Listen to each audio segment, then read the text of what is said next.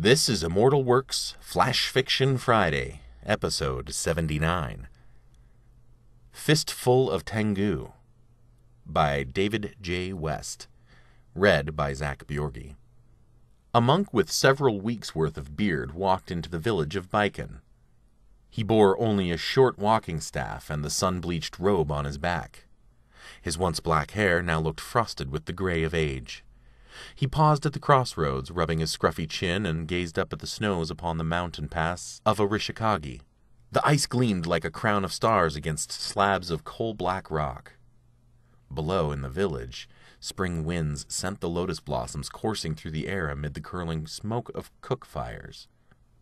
Below in the village, spring winds sent the lotus blossoms coursing through the air amid the curling smoke of cook fires. He glanced high up the pass, and it seemed for a moment that dark features moved against the stark white of the snows. But there was no avalanche or rumble. The mountain remained still and silent as death on the frozen peaks. For a village in springtime, Baiken was also quiet, and only the hammering of the blacksmith shop rang out in the silence like Buddha's gong. The monk went first to the well for a cool drink of water, and then approached the blacksmith. He was amused to see it was not an experienced tradesman, but a young boy of perhaps 7 or 8 working the hammer and tongs. The boy stopped his work and inquired, "Yes? May I help you?" "I apologize. I didn't mean to disturb you, but your shop was the only sound I heard in town, so I came here first. You're perhaps the youngest smith I've ever seen." The boy sniffed and said, "It is only because my father has been taken away." "By the magistrate?" "No." "Local shogunate?" "No." "Bandits?" "No. Worse." "What's worse than bandits in a valley fair as this?" "Monsters in the mountain passes, Tengu and Oni. They have laid claim upon our lands and take what they wish in the night. Some say it is a curse put upon us by the sorcerer Yao Xiang, but I do not know." "And your father?" "He tried to cross the pass while the monsters slept. He sought assistance from the daimyo, but we heard his screams. He never made it. Most of the folk here have been taken, or slain, or hide in their hovels." "But you work the forge and hammer." "I have naught else to do, and I accept my fate. Until it comes, I will do as my father and his fathers have, since the day the Yellow Emperor did show men the way of the fire and steel. I am a blacksmith." The monk rubbed his chin, saying, "It is good you have balance. Is there a home where I may get sustenance?" He rubbed his lean belly. The boy grimaced. "My mother has some rice and a few onions. Perhaps there is even some sake. But I would have you earn your meal and work the bellows for me." The monk smiled. "You are a good son." The boy, Xianhu, worked the monk all day and by evening allowed a respite, when they retired to eat. The mother, a taciturn woman, made the meal as her son had promised. They sat by the fire watching the mountain turn purple in the darkness before finally becoming a deeper shade of black against the vaulted night sky. Here and there upon the mountain were stars just like in the heavens, but these moved across the treacherous snows utterly unlike anything the monk had seen before. Xianhu noticed and commented, "It is the Oni and Tengu. They dance in the passes, likely toying with some poor soul who ventured that way." "What more can you tell me about them? Do they have a lord?" The mother gasped, her first audible utterance since Xianhu brought the monk inside their humble home. "It is not meet to speak of such things. It but invites them." Xianhu shook his head. "If that is our fate, so be it. There is said to be a demon lord of the Tengu, but no one alive has confirmed this." "Surely some samurai has come to win honor and defeat them." "Yes," nodded Xianhu vigorously. "Many have, but it is said no weapon forged by man can hurt the Tengu. All the heroes that went to the mountain have never returned." "No weapon forged by man, eh?" The mother spoke with a biting, curt voice. "Monk, you had best return the way you came. There will only be unhappiness in our valley. It is our lot." The monk shook his head. "No.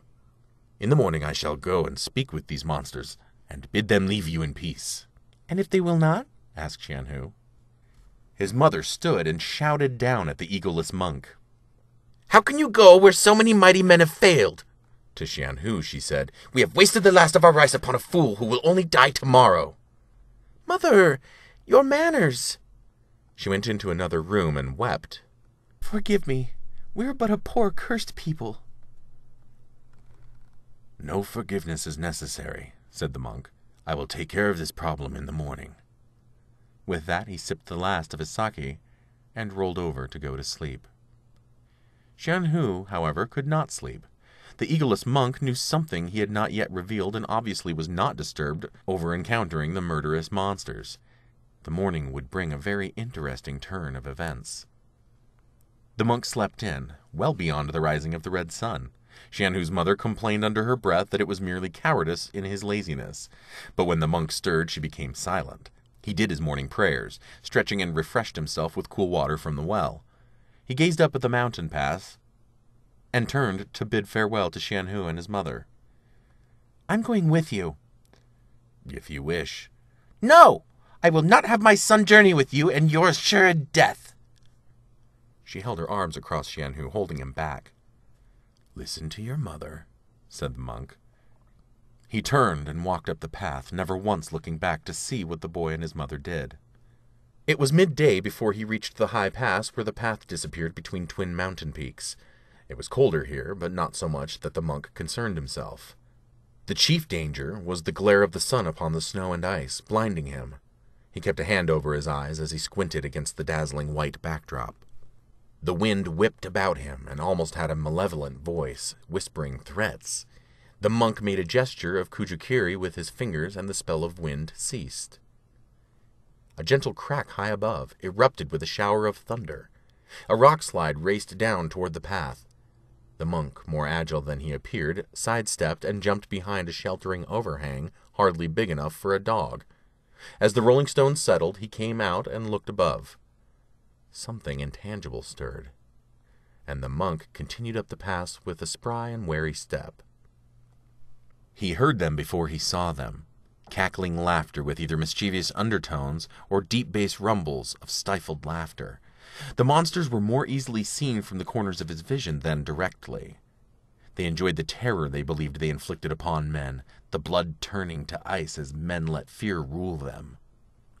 But the monk continued higher up the trail, never acknowledging the demonic chuckling or malicious taunts. When the monsters had enough of being ignored, they called out, "Is this one of those deaf and dumb?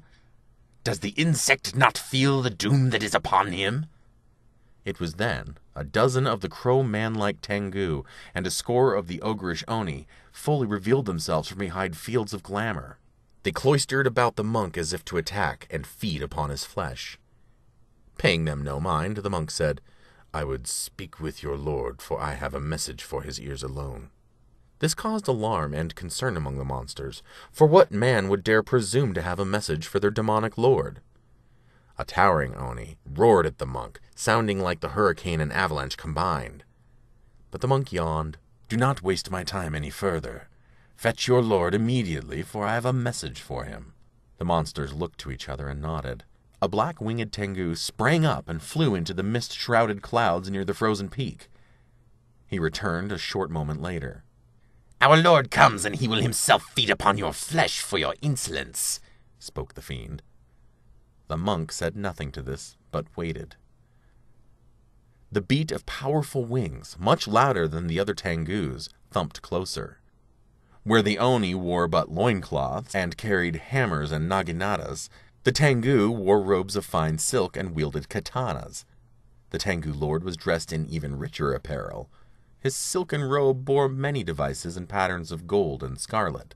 His sword handle was wrought with dragon skin and gems, a gold crown perched upon his ebon brow, and his beak seemed to quiver with what could only be an insidious and cruel smile.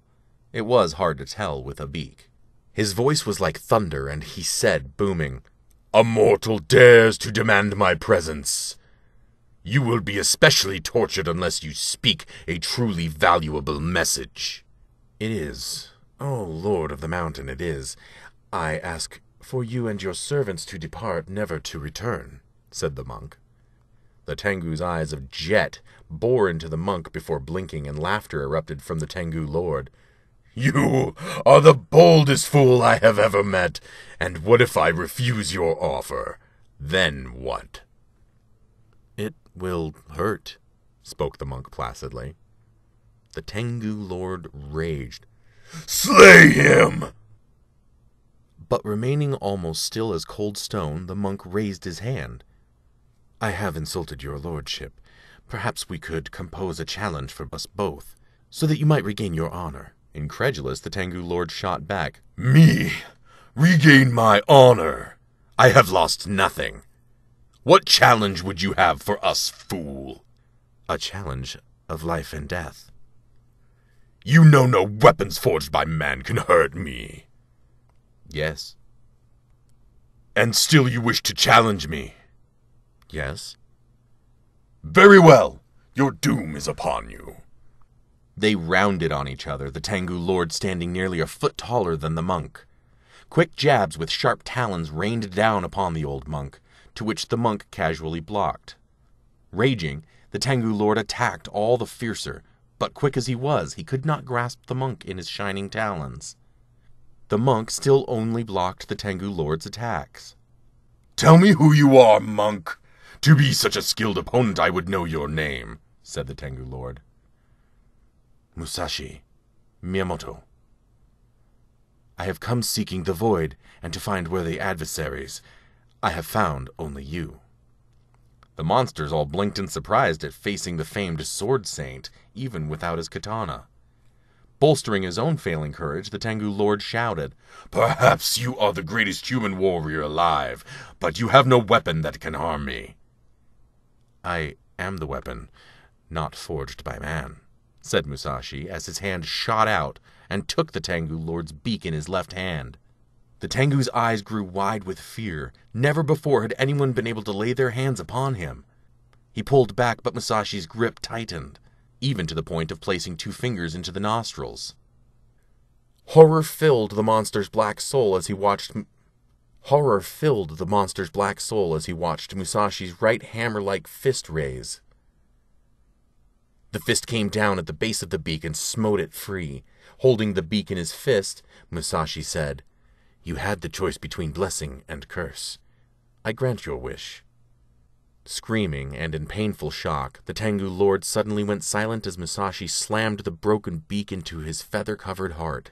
The monstrous lord fell in the snow, his crimson blood staining the whiteness.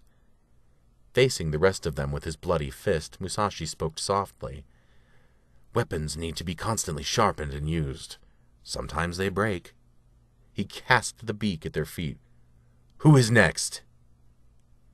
The monsters turned and fled, some melting away into the fog and others taking wing heading south.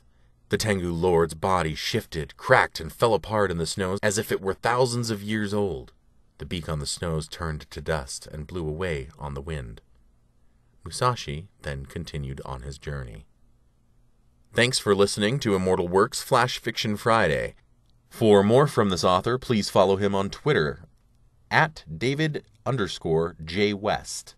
Also, if you have a flash fiction story you want us to read on this podcast, you can submit it to us on our website at immortal-works.com. Please don't forget to review, rate, and share our podcast. It really helps us grow our audience. If Keanu Reeves was real, he would give us a 5-star rating. So you should too. Do I sound sexy? Do you like that? I do. Do you like that? I just don't know if I should do an accent or not. I apologize. I didn't mean to disturb you. He's like Master Splinter. Right. Should I do Master Splinter? I better not. You're comfortable with. Sometimes when in doubt, don't do an accent. You know? Fair enough. The boy stopped his work and inquired, "Yes, may I help you?" All right, Cartman.